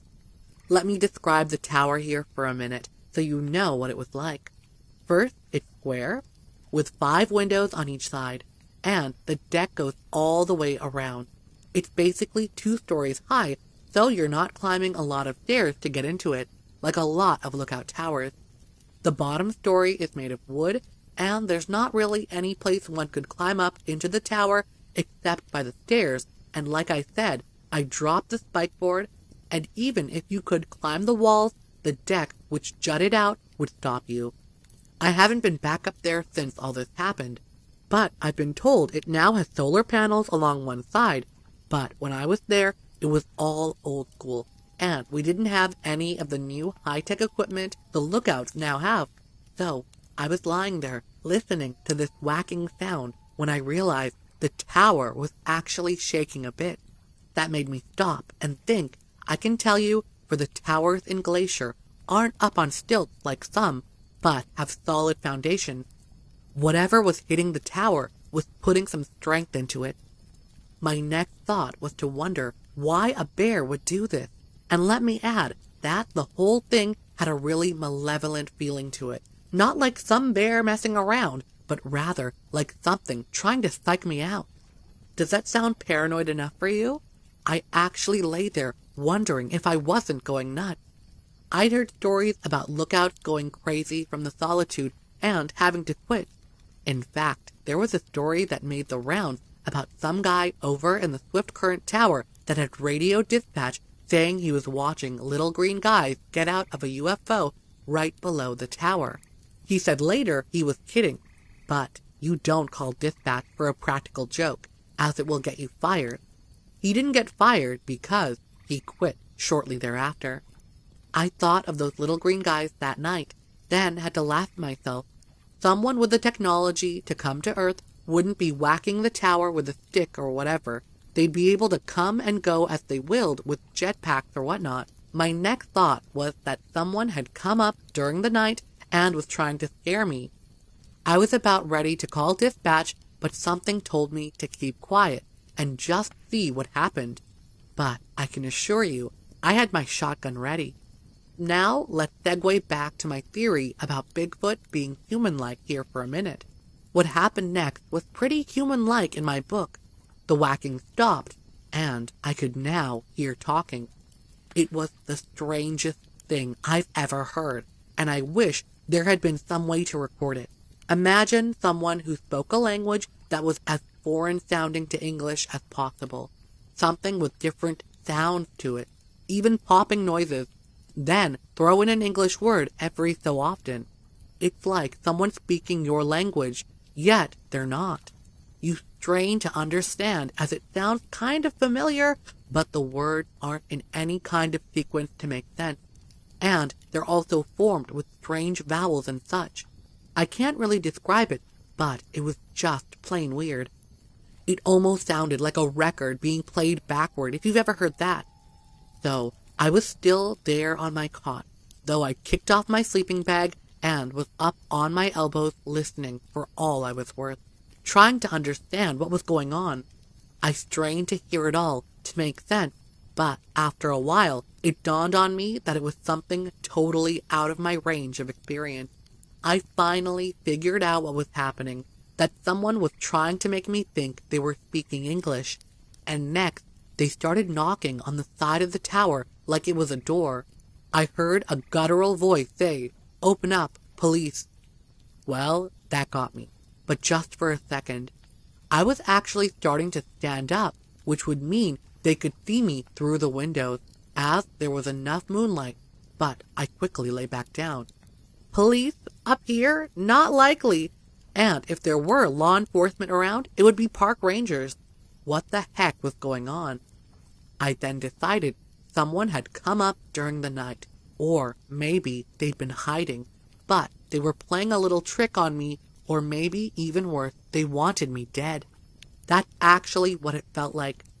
I reached down and grabbed my shotgun, which was under my cot, and realized it wasn't loaded, picked up a shell and loaded it into the chamber, snapping the side shut, racking it. Now, that's a very distinctive sound, and most people would instantly know what it was, or even if they had never heard a shotgun being racked, they'd know something was up. Nope, no effect at all. They either didn't know what a shotgun was, or had no fear of it. I wasn't sure what to do next. I didn't want to shoot someone, and even if it was justified as self-defense, I knew I'd end up in trouble for having a gun in the park.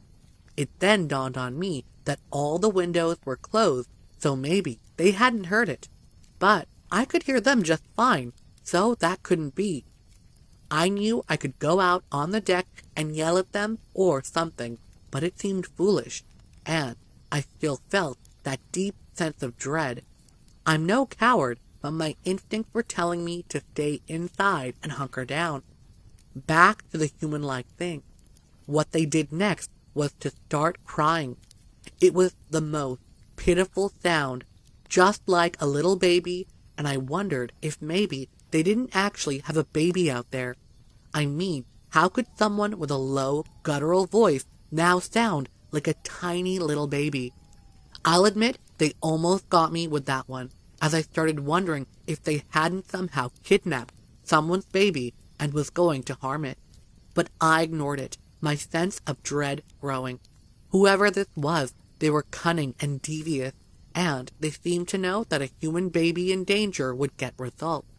Though I didn't fall for it, I finally decided I needed to call dispatch and somehow get help. At that point, I didn't care if they thought I was nuts, as I knew I would be leaving and not coming back anyway, assuming I survived the night. I tried to stay low as I went to the radio and keyed it on. The static was loud, and I turned the volume down as I didn't want whoever was below to hear what I was saying. In a nutshell, I told Craig, the night dispatcher, that someone was trying to break into the tower and I needed backup. No, I hadn't been drinking. They knew I didn't drink alcohol. An occasional beer did count.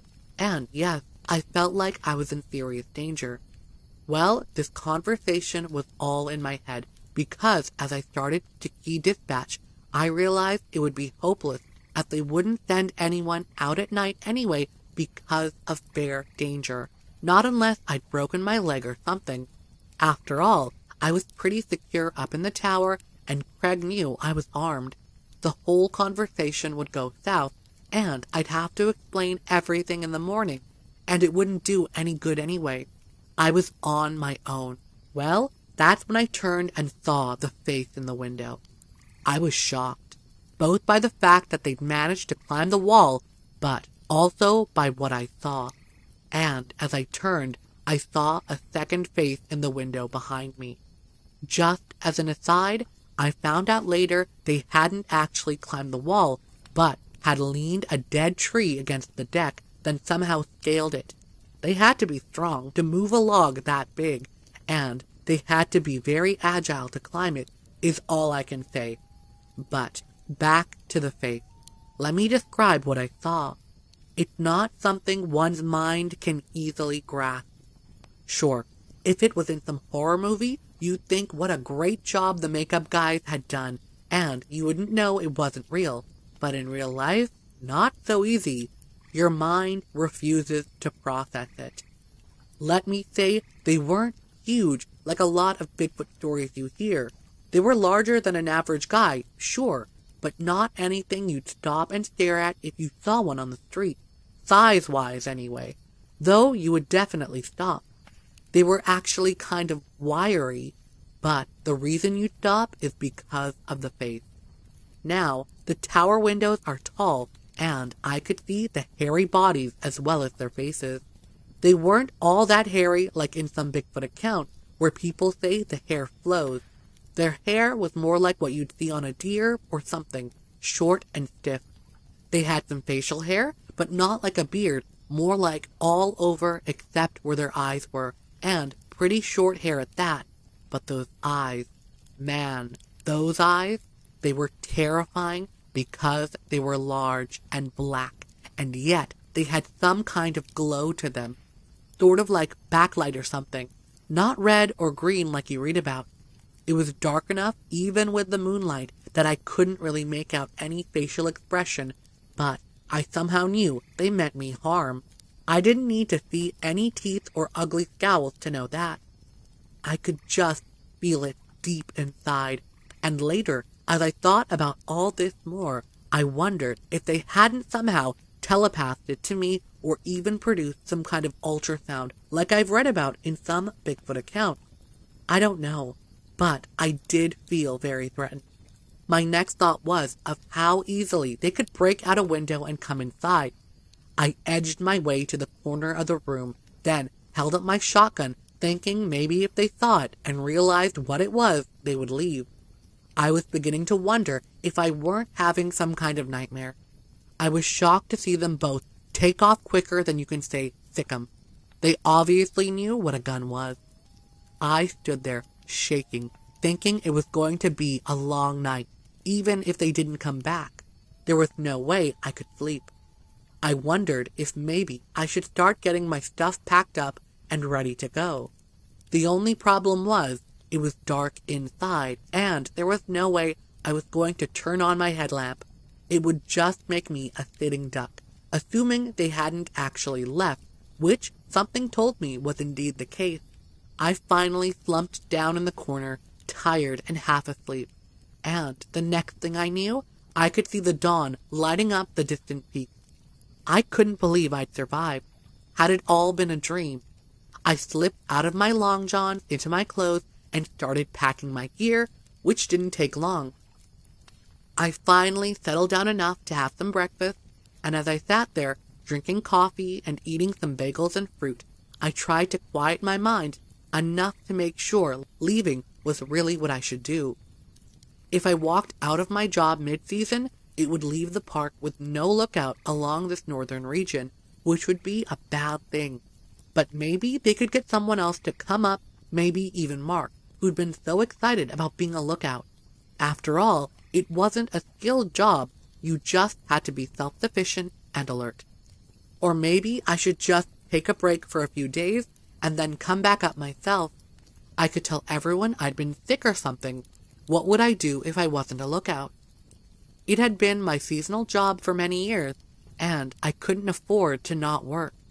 I decided to head out, then make up my mind once I got back down and into civilization, as the thought of coming back up and potentially having another night like I just had wasn't very appealing. I think I was still kind of hoping that it had just been a bad dream at that point. In fact, it still didn't seem real. Maybe I could clear my head by getting out of there for a while, then come back, though the thought of doing so gave me the creeps. I finally had my gear together. I radioed dispatch to tell them I was coming out, that I was sick. They were concerned, but I told them I was pretty sure I could do the hike down, as it was pretty easy, not like coming up. I locked the tower, then removed the spike board and went on down the stairs, wary, looking all around, shotgun in hand. But I saw nothing out of the usual, except the big log still leaning against the deck. I pushed it down, and it made a big thud. It was then that I realized how heavy it was. 2 humans couldn't have lifted it, and set it against the deck like that, unless they were weightlifters, and even then it would be difficult. It gave me pause, and the fact that it hadn't been a dream finally set in. I turned to go when I saw something had been etched into the side of the tower, the lighter wood standing out against the dark brown paint. I was already getting a queasy feeling, wanting badly to flee, but I had to see what it was.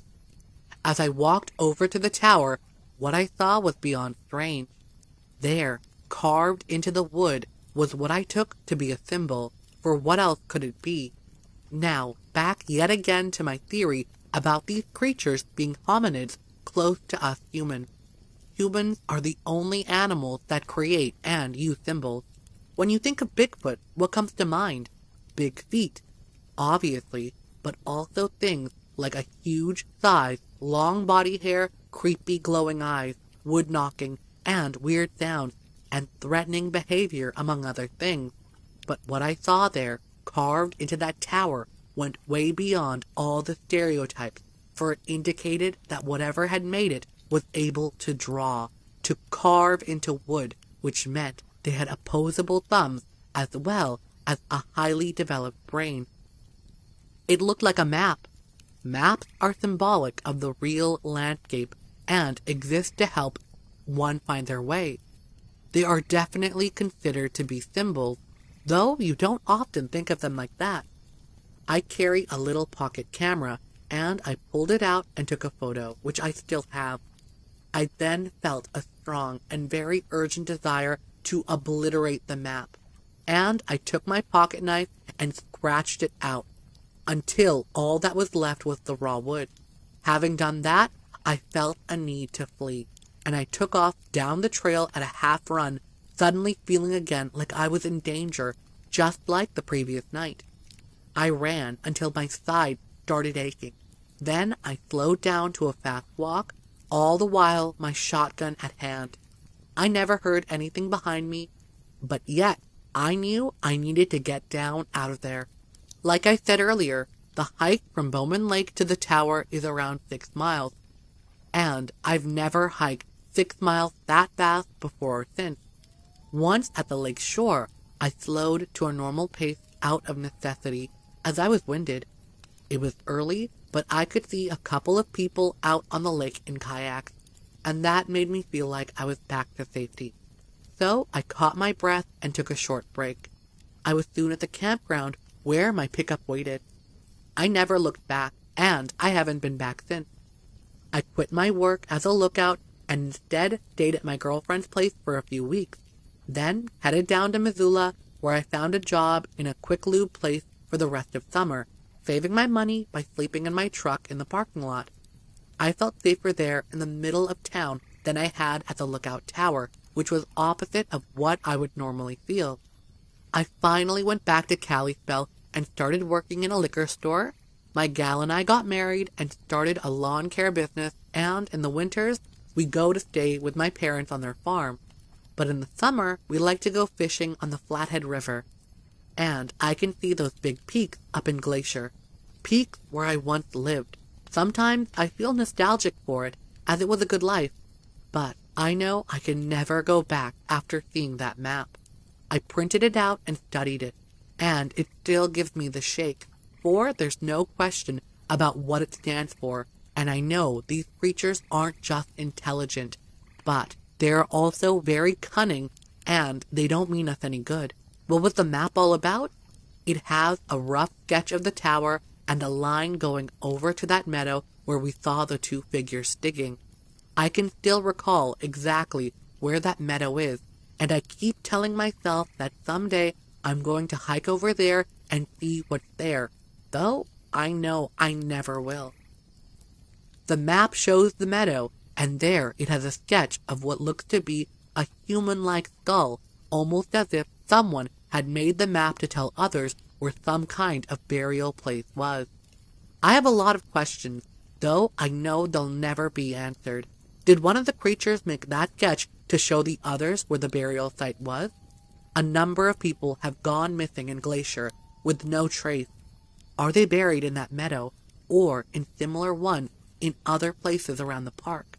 Was I destined to be placed there also? It still gives me the chills.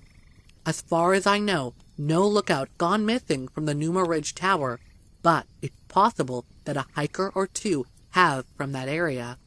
I guess I'd rather just not know. On to the next one. When I was a kid, my friend and I discovered a Bigfoot ghost town. Before you laugh, let me tell the story, and maybe you'll agree it could be true. I'm Wally, and my best friend growing up was Ralphie. We grew up in the small town of Steamboat Springs, Colorado. Maybe you've heard of it, as it's a famous ski town in the northwest part of the state. It was the birthplace of ski jumping in the United States, but that was before my time. I was a kid there before the ski industry really took off. So, we learned to ski by hiking up the hills or having horses pull us around. It was a lot of fun, but way different than what's there today, a lot smaller too. When I was young, it had only about 2,000 people. Steamboat was named for the hot springs that would blow off and sound like steamboat whistles. That was also before my time, when they brought the railroad through.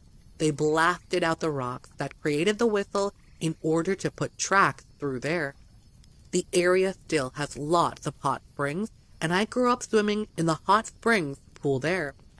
It was fun to go there on a cold winter day and sit in the warm water while it snowed. We felt like royalty, sitting there in the stream and strong smell of sulfur. My parents both worked, my mom at the grocery store and my dad at the local auto shop. So I had lots of time to get into mischief. I had lots of great adventures, but the ghost town was the most unique without a doubt. Ralphie and I spent every waking moment together during the summer. We were best pals. We liked to bicycle around everywhere and explore. We ended up in some pretty crazy places, like the time we rode to the top of Rabbit Ears Path and Ralphie's brakes went out, or the time we rode all the way to Hayden and had to call my uncle to come get us. That was a good 30-mile ride, and we're talking old clunker bicycles. Of course, he was sworn to secrecy and never told my parents.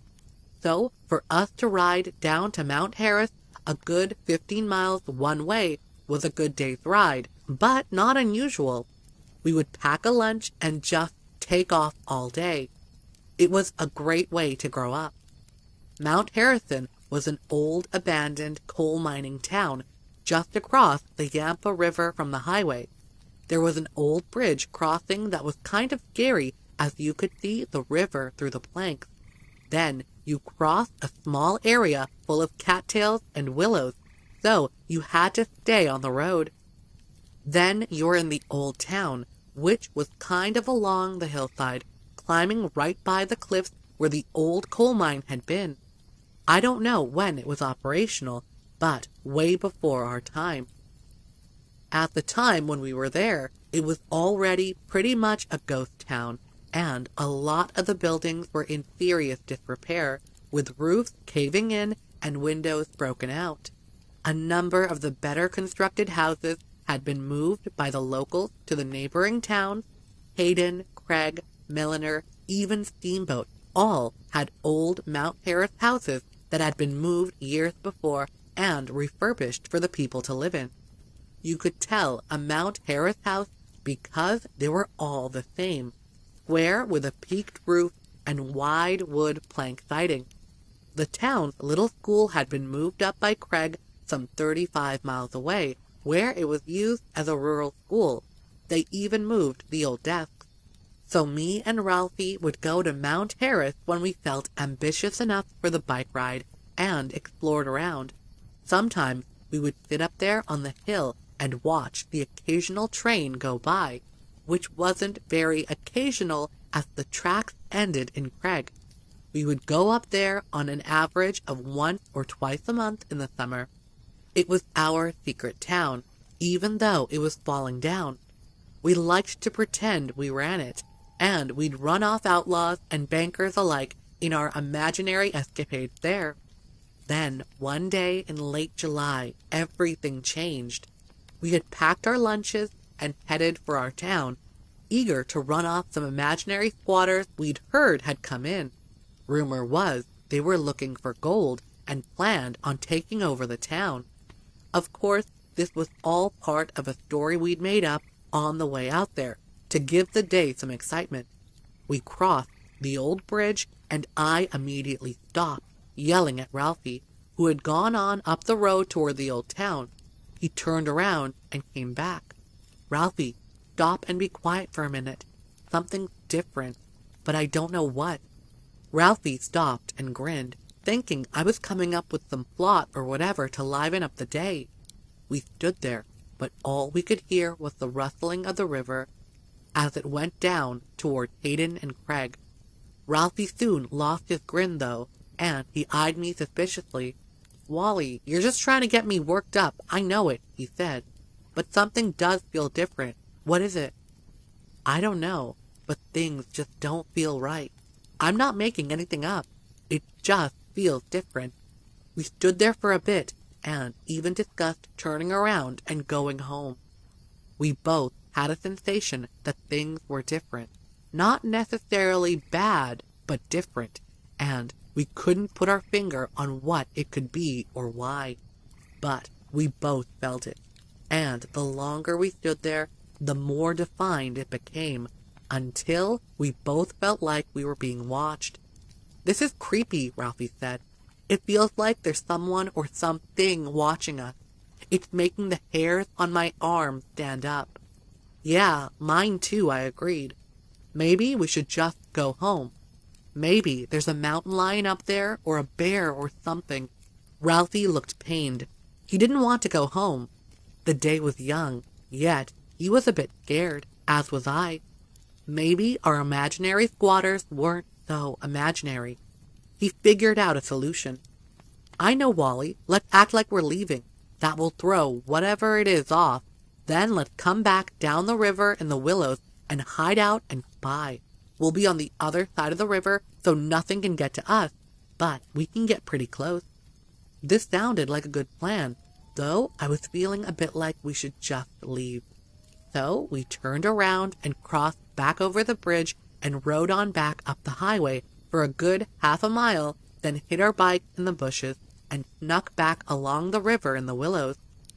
Our escapade was getting to be more serious than we'd planned, as we both had the feeling we could be in actual danger, especially if a wild animal were onto us. Of course, I later found out that cougars and bears usually go the opposite way of humans, but at the time, we thought we could even be stalked or something. We snuck back almost to the bridge where we could see up to the old town. We hid in some sumac, all scratched to heck from all the wild rose bushes along the river. We were persistent, determined to figure out who had taken over our town. We even mentioned that since it was a ghost town, maybe some real ghosts had discovered it and moved in. You know how kids are. We managed to scare ourselves with every suggestion we could think of. So there we were, hiding in the bushes, spying on the town, of which not so long ago we'd been mayor and sheriff and ruled with an iron hand. We sat for a while, and the creepy feeling of being watched was gone. Everything seemed normal again. We whispered some, deciding we must have imagined the whole thing. We grinned at each other at the power of our imagination in kind of a proud way. "Maybe we should go get our bikes and go on up there," Ralphie suggested. Just then, a rancid smell drifted down from the old town, almost making us gag. It was like a mix between garbage and a skunk. At the same time, I saw something moving behind one of the old houses. I grabbed Ralphie's arm and pointed. His eyes got big when he saw it too. "A bear," he whispered excitedly. "A big black bear, and it's big." Now we saw another, and it appeared the two were talking or something, as they were facing each other, gesticulating as if having a conversation.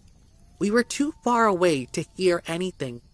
They were huge, standing on their rear legs, maybe 9 feet tall, and 600 or 700 pounds. They were thick through the torso, and their hair was a rusty reddish brown, sort of like an Irish setter's. A feeling of dread overcame me. I'm getting out of here. Let's go. We both ran like the wind through the bushes, never looking back, got to our bikes, and made record time back to town, which was uphill part way. We stopped at my house, since it was the closest, puffing, and my heart beating like I'll never forget. I thought maybe I was going to have a heart attack at the ripe old age of 13. We lay on the garage floor, trying to regain our senses. Still scared. Do you think they might have followed us? Ralphie asked. No way, I answered authoritatively, though I wondered myself. I was afraid to sleep alone in my room for a few days after that, instead sleeping on the couch in the living room. We had many discussions in the following days about what we'd seen, but it always came back to having been bears. Keep in mind that at this time, Bigfoot was not a common topic and existed only in Canada or the Pacific Northwest. We rolled it around and around, trying to figure out what these really big bears would be doing in Mount Harris, and did bears really talk to each other and use their hands? Uh-oh, wait, these things had hands. Our discussions were getting more and more afield from bears, and we still couldn't explain it. We needed to go back and do more spying so we could rest easy. One more look and we could establish once and for all that they were just bears, hanging out, maybe using the old buildings for shelter, checking them out for hibernation places. You know how bears are. Maybe some Alaskan Kodiak bears had come into the area, migrated, 'cause these weren't like any black bears we'd seen, and there were no grizzlies around. Plus, these guys didn't have humps like grizzlies, and only Kodiak bears were that big. We had stumbled into a full-blown mystery, and were we man enough to solve it? Or were we going to keep playing cowboy and outlaw games like little kids? We asked ourselves these questions until we finally worked up enough courage to go back, even though it took several days of false starts. We would pack lunches and get ready to go, then something more pressing would come up, like needing to return books to the library or to check out new bikes at the hardware store, that kind of thing. Finally, the day came when we could procrastinate no longer, because school would start tomorrow. We had to go now, or the mystery would haunt us forever. We would no longer be able to claim our place in history as brave explorers, but would go down as cowards. We took off, riding slow. I think we set a record for slowest ride that day. Except we made up for it on the way back, which probably even beat our last return as fastest ride ever. But we solved the mystery, and we paid a price for that. At least we no longer felt like cowards, but by then, being a coward was no honor lost. We wished we had been bigger cowards. We got to the place where we'd left our bikes in the bushes before. This time, we hid them so well, we almost couldn't find them in our panic on the way back. We snuck down the same route along the river, but this time even more quietly, as we were dealing with something potentially life-threatening, whereas before we weren't sure. But now we had secret weapons, binoculars. We were scared stiff, but determined to know who had invaded our town, assuming they were still there. Almost to the spy spot, Ralphie stopped, whispering to me that he'd found something really strange. I nearly stepped on it and ruined it, but he pushed me aside at the last minute. A track. A really, really big track, right there in the sand along the river. Well defined and maybe even fresh. Our tracking skills were a bit sketchy. I put my foot next to it, and my foot was dwarfed, and I was a growing boy and wore size 10. We stood there for a bit until I stated the obvious. That ain't no bear track, Ralphie. He answered in a barely audible whisper. I know. After a few moments, I said, I think we should go home now. We're dealing with something we can't deal with, Ralphie. Ralphie answered glumly, I know. But instead of turning around, something drove us forward. We were almost to the spy spot, so we went on, settling in and nervously pulling our binoculars out of our pack. Things were different. Someone had destroyed the bridge. It looked like a bomb had hit it. There wasn't much there to start with, but now the planks dangled into space, almost touching the river. They looked like they'd been ripped apart. Holy crap, we both said at the same time. I wanted to run, but didn't. So did Ralphie, he later admitted, but neither of us wanted to appear to be cowards, even though we definitely were. We sat there, watching the old town site, scanning with our binoculars like a couple of war generals checking out the battlefield. We both saw movement at the same time, something big, squatting by one of the houses, and stood up. It was one of the Kodiak bears, and it seemed even bigger than before, now that we could see it better. With the binoculars, I could see that this one was a burnished brown color, with long hair that seemed to hang off its arms. After it stood up, I could see that its arms hung clear down to its knees, and it was as muscular as any wrestler, even more so. It looked like it worked out about 20 hours a day. Now it walked around behind the building, and it had a long gait, covering a lot of ground in a few steps. Swinging its arms, I could see another coming out, leading a small one by the hand, then another, like maybe a teenager in size. They stood there and appeared to be arguing, and when the wind was just right, we could barely hear them. It sounded like a combination of chattering noise and Japanese, if you can picture that, but was neither a sound of its own. Now, all of a sudden, the hairs on my neck were standing up, and I had that same strange feeling I was being watched. I looked at Ralphie, and I could tell he felt it too. We were being watched by something that didn't want us there, and maybe had some intent of harming us. But the things up the hill weren't even looking our way. Something spotted us, Ralphie whispered, looking like he was ready to cry. We need to get out of here now. I decided it was my chance to prove I was braver than him, so I replied, let's just stay a few minutes longer and see what they do. We're far enough away, we can outrun them. I couldn't believe what was coming out of my mouth, as all I really wanted to do was run like heck. We sat there a few more minutes, watching, totally ignoring our instincts. We would pay. I knew it deep inside, but something kept me there, something more than curiosity and bravado. I figured one was the mom, because she was leading the young one. She now turned and looked straight in our direction, as if sensing us. I was the one closest to her, and I suddenly doubled over in pain. It felt like someone had kicked me in the stomach, hard. I couldn't move. I rolled around on the ground, writhing in pain, trying not to cry out. Ralphie sat there dumbfounded. Ben tried to help me, but he didn't know what to do. I was now moaning in pain, and he kept telling me to be quiet, they'll hear us, to be quiet, in a panicky voice. The pain stopped as suddenly as it started, and I sat up, tears running down my cheeks. My God, Ralphie, it felt like she kicked me in the stomach. God, that hurt. Wally, I don't know what happened, but those ain't bears, and they made you hurt. Let's get out of here. I took one last look as I got on my feet, just in time to see two of the big creatures running down the hill toward us. But what was worse now, that I could see one coming down the other side of the river toward us, not all that far away. They were all moving over rocky terrain at a frightening speed. I immediately thought that nothing that big should be able to move that fast. Run! Run! I screamed, no longer trying to be quiet. Ralphie couldn't help but look, and he started screaming too. We both ran like the wind, afraid to look back. We knew they had to swim the river, but it looked like something they could do in just a few strokes, or maybe just jump across it in one jump. I really don't remember anything except riding our bikes back along the highway as fast as we could. We were in a total panic, and I knew we would die soon.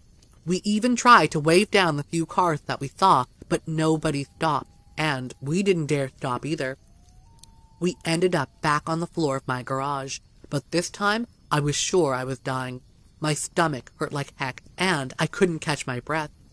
After he recuperated a bit, Ralphie offered to call my parents or the ambulance or something. He said he sure hated to see me die. Who would he hang out with then? And nobody else would believe his story about seeing what we now had deduced were Bigfoot. He managed to help me get into bed, and I stayed there for a couple of days, telling my folks I had the flu. My stomach was sore for days. I felt bad lying to my mom, and as she thought it was from being sick and brought me all kinds of soup and stuff. I had nightmares for years, as did Ralphie. The experience kept us together, as nobody on earth would believe us except each other, and we're still close friends after all these years, even though Ralphie now lives 500 miles away. I still live in Steamboat. The county went out and demolished the town of Mount Harris years ago, sealing up the old coal mine after they had to rescue a young guy who'd got stuck in there. So Mount Harris is now just a spot where the timber isn't quite as tall. The trees growing where once Ralphie and I had watched a Bigfoot family. I don't know what became of the Bigfoot, and I don't really want to know. I still have no idea how close we came to being caught, or what they would have done to us. I suspected they could have easily caught us and didn't want to. From other stories I've since heard and read, I think they were just trying to scare us off. And I'm convinced that I was the recipient of a gift of infrasound with that punch in the stomach. Sometimes at night, I hike up Howlston Hill, the site of the old ski jumps, and look at the stars there above the town. That's about as far out as I'm going to go, knowing what's out there.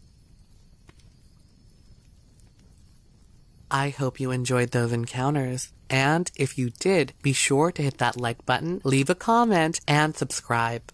I post new content every single day, so be sure to hit that notification bell, and you'll be notified exactly when that new content arrives on my channel. Again, thank you so much, and until next time, bye!